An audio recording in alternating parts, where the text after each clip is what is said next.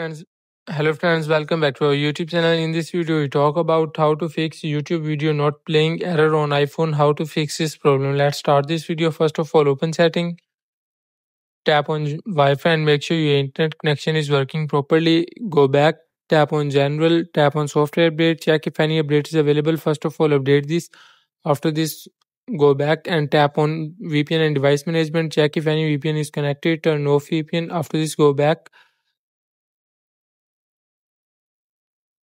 Scroll down and tap on screen time. After this, tap on content and privacy restriction and always disable this option.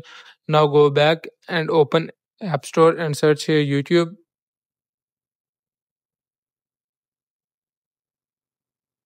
Here check if any update is available. First of all, update YouTube. After this, go back and restart your mobile phone and try again. Hopefully your problem will be solved. If your problem is not solved, open setting. After this, tap on general, tap on iPhone storage. Scroll down here, tap on YouTube. After this, offload YouTube and reinstall YouTube. Your problem will be solved. Thanks for watching.